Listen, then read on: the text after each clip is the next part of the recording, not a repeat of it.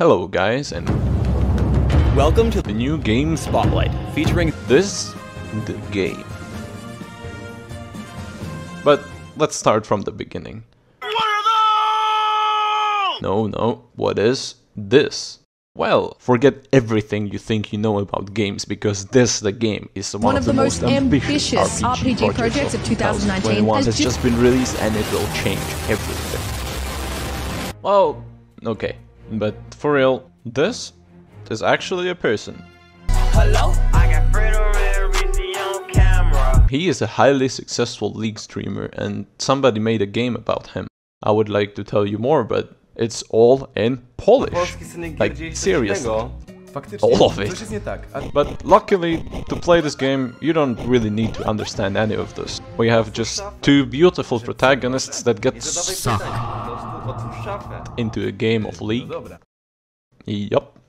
Now remember, this game is for hardcore gamers only, and so it requires 1000 precision and at least 3 brain cells. Together with the super high skill ceiling, this game just has it all. Beautiful women, great graphics. They even managed to get Microsoft involved into the project and imported sound effects from Age of Empires and Undertale. And we can't forget this. Yep, I'm telling you. I mean, you can go say hi to a dragon.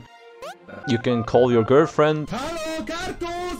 Hello! It even is so thoughtful that they implemented ganking into this game. But what I found the most interesting about this game is the decision on how the camera motion should be implemented. By not having the character locked on one place, you are constantly juggling with the view, which attacks the remaining brain cells, and that just makes you sick. I myself got nauseous and was unable to continue playing the game after successfully pulling out this genius bit.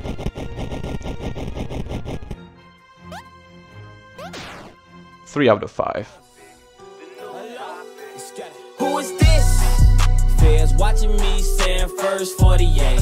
Saying 300 part of the murder rate. Niggas snitching, bitches telling them where shorty stay. I need to pack up and leave before the 28th. Go to old block, call up top now. Catch a op 30 pop, they can't stop.